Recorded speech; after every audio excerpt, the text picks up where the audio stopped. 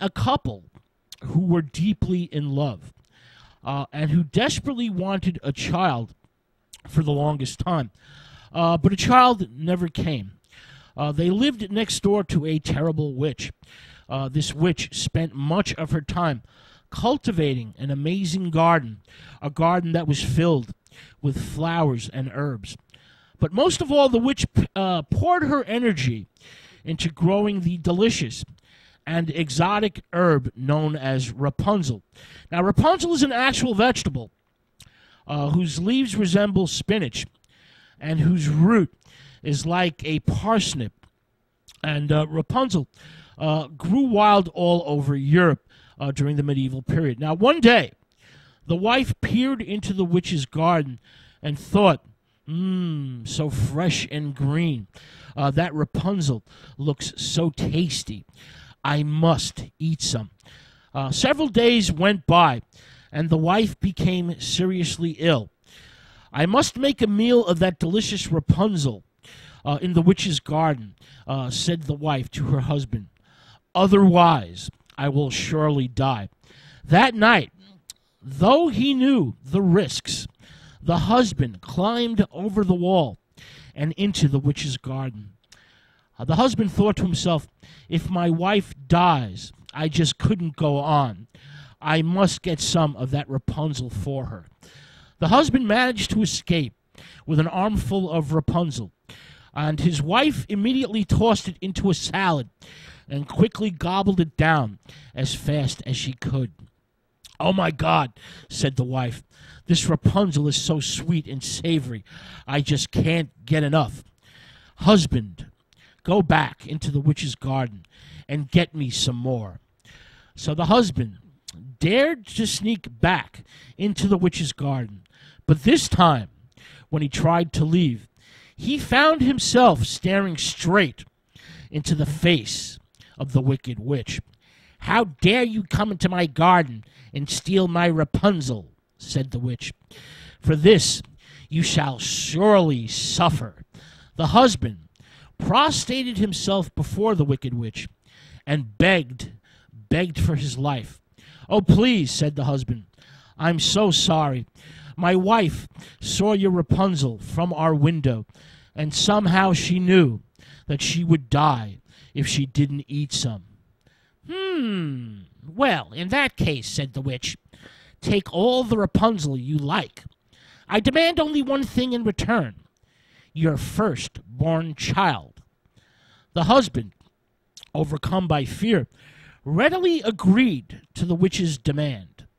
Now, within a year, the couple got their wish for a child, only to one day stand helplessly by as the witch claimed her price for the pleasures of her succulent Rapunzel.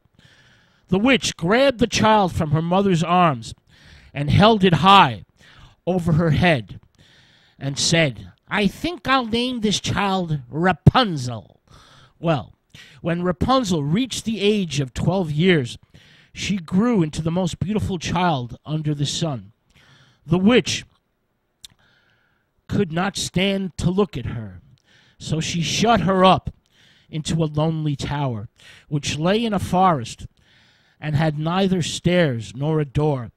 But at the top was a little window. This window was the only way in. When the witch wanted to go inside and gaze at Rapunzel, she placed herself beneath the window and cried out, Rapunzel, Rapunzel, let down your hair to me. Rapunzel had long, magnificent hair, fine as spun gold, and when she heard the voice of the witch, she unfastened her braided tresses, wound them round on the hook by the window above, and then the hair fell down, and the witch climbed up by it. As the years passed, Rapunzel had nothing to do but sing to herself, and one day the king's son happened to ride past the lonely tower, and he heard a song which was so enchanting that he stood still and listened. The king's son looked in vain for the door of the tower, but the singing had so deeply touched his heart that every day he went out into the forest and listened to it.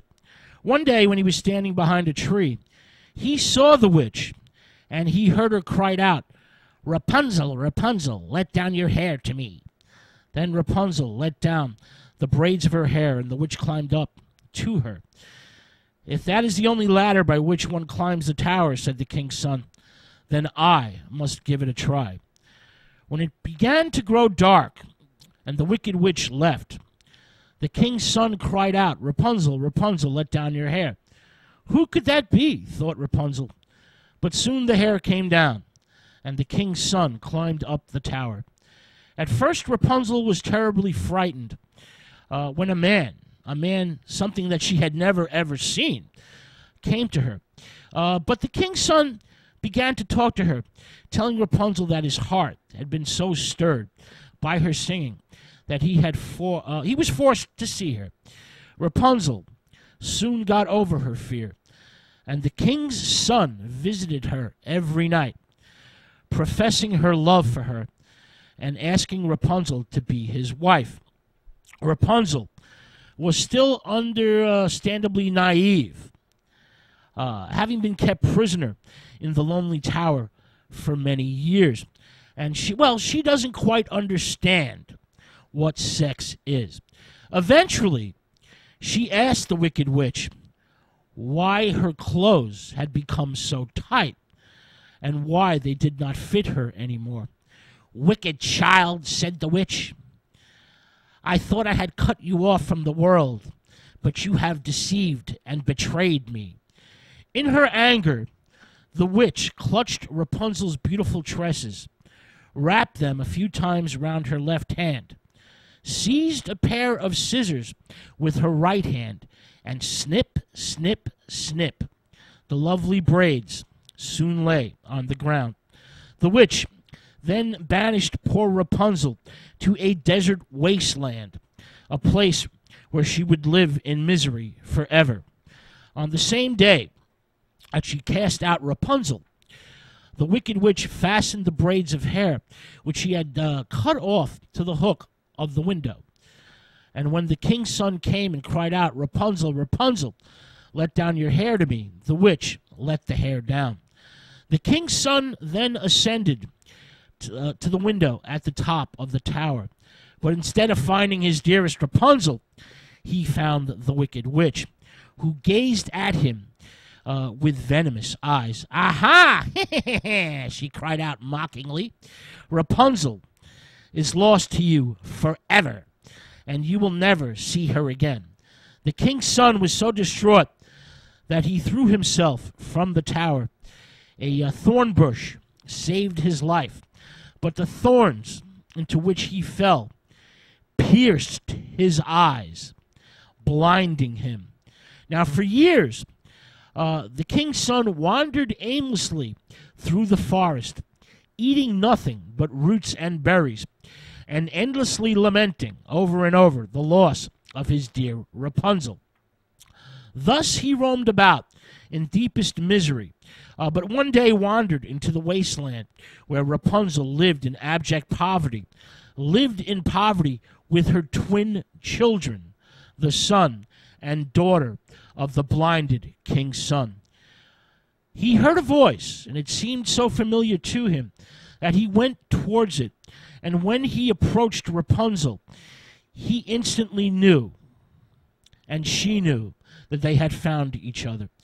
Her tears were so full of love that when they dropped into his eyes, the king's son, his sight was miraculously restored, and he could see again. He then led Rapunzel and their two children to his kingdom, where they were joyfully received, and they lived their lives in happiness for many years afterwards, along with the twin children.